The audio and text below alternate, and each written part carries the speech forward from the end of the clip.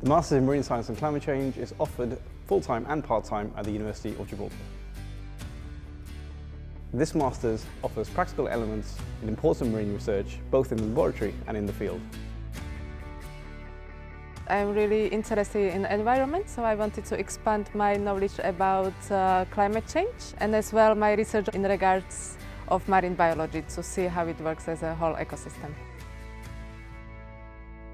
The advantage that we have of hosting this program here is our location. We're between the Atlantic and the Mediterranean Sea. We've got this wonderful variety of coastal ecosystems. You can see killer whales one day, you can see tuna passing by. Not just the coastal ecosystems, but the open ocean. You don't get that anywhere else.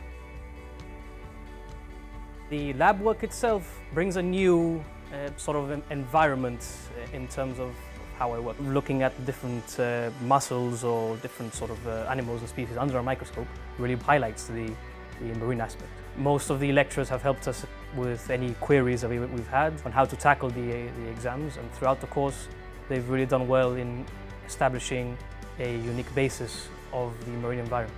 Here at the University of Gibraltar, we pride ourselves on small class sizes. You won't just come away with the understanding of marine ecosystems, but a more personalised approach to teaching. Additionally, we give you the practical skills to enable you to become successful in the working environment.